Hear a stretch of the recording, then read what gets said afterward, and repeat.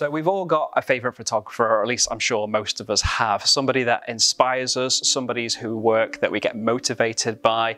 Now, wouldn't it be fantastic in some way, manner or form, we could actually try and copycat their style a little bit? So this is how iPhotography hacks another photographer's style.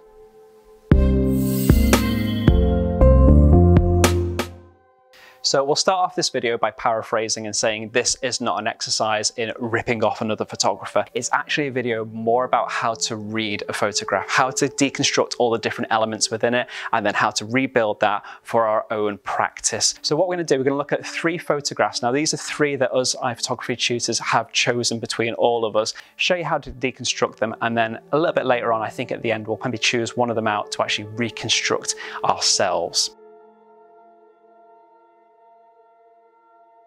So this is our first photograph. It's of Kurt Cobain by Michael Lindzen in 1991. Now, given the age and the kind of grainy detail of the picture, we can kind of pretty much tell straight away that it's shot on film. The black and white finish looks really nice and crisp, which suggests it was kind of meant to be shot on black and white and it wasn't shot in color and then converted. You can see along the edges of his jacket, there's little specular highlights that are coming off the edge of the screen. That means there must have been a light shining from the left-hand side of his face to illuminate it. It's backed up by the shadows that are around his jaw and neck. Again, though all those little aspects, they suggest that both the lights are quite high up and probably just ambient lighting in the music studio. If you can see the one little dangling wire that's coming down across the frame on the right hand side. Now it may seem a little bit distracting, but it tells us 2 things.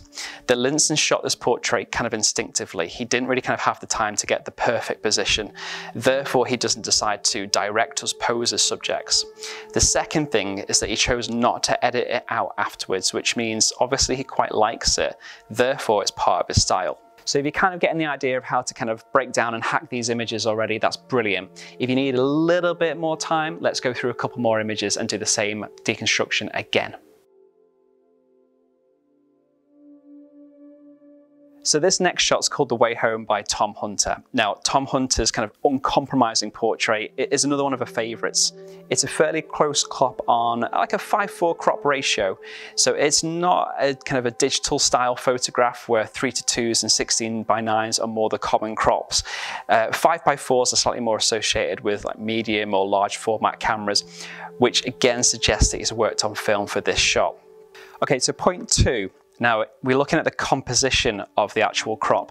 It doesn't actually kind of conform to any, say, like compositional crop, like the rules of thirds. The subject is positioned in the lower third, but there are no striking elements actually across those power points. So it creates the idea that composition is not vitally important to Hunter either.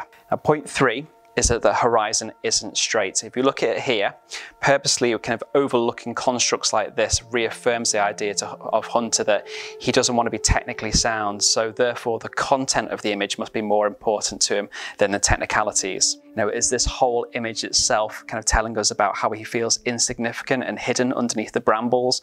Is the subject a representation of him? Now, the connection between a photograph and the photographer should never be underestimated. So we can see from those few points already that kind of Hunter's approach is quite industrial, it's almost quite candid. And some of the themes that he's got, if you look across the rest of the body of work, is actually kind of quite dark. So it just kind of reaffirmed this idea that he's kind of speaking to us through his subjects on camera. So what we'll try and do, we'll move on to something a little bit different. We'll have a look at a 3rd image now. So this is Elborn by David Rodriguez. Now, Elborn, I don't know if I'm pronouncing that correctly, it's a residential district of Barcelona, and it's known, I mean, the whole city itself is known for its color and its energy, which is brilliantly represented in Rodriguez's shot. Now, the shot itself is really vibrant, very rich, as we say. It's using a bit of HDR or a stacking type effect to bring out all those textures and those details. Now, HDR editing should only really be used to exploit different textures, and so this is like the right situation. In terms of composition, the narrow alleyway forces our eyes down the distance through this alleyway, looking at all these different stories as we go. So Rodriguez seems to like using the camera composition to tell a story rather than working with a single subject. You may see this shot with all the different colors and textures as kind of distracting and a bit messy without a central character. But in truth, urban photography is just such this. It's about living in the moment and not waiting for something truly unique. Rodriguez frames the energy of the story through his editing, which draws us into the further and finer details. Okay, so it's all very, very good kind of looking at all these shots and breaking them down and deconstructing them as we have, and hopefully that's helped you. So what we're going to do now, after taking all these building blocks apart, is we're actually going to build it back up and see if we can kind of recreate one of these photographs. With not having the airfare to go to Barcelona or the access to Kirk and Bain, obviously though you don't have to always do things like directly like that, we're actually going to use Tom Hunter's image and kind of head outside with Harriet, with the camera, and we're going to try and see if we can recreate that photograph in some manner or form.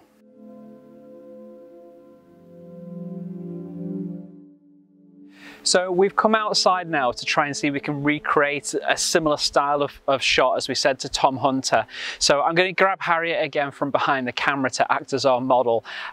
So in this instance, we're not going to concentrate so much on the camera settings as we've explored with Hunter's work. He doesn't really kind of get too technical. It's just more about the feeling and the story. So we'll set a few things up and then I'll kind of give you a little bit of a breakdown of what we've done in a minute.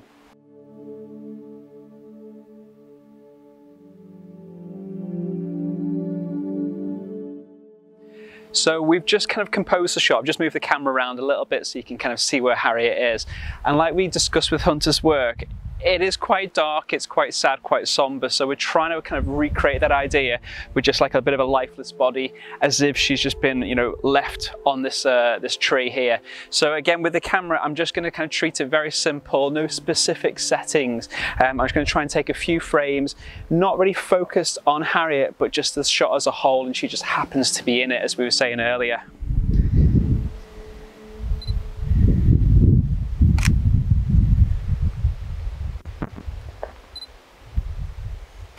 So I'm trying to place it towards the bottom of the frame, just similar to how Hunter's work was in that photograph that we looked at.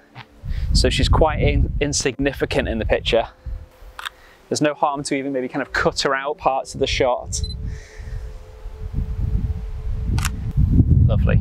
Brilliant. Okay, so I think what we'll do, we'll kind of go back to the studio and we'll just try and maybe kind of crop it and tweak it a little bit, just to try and see if we can get those similar styles of shots to match up with Hunter's.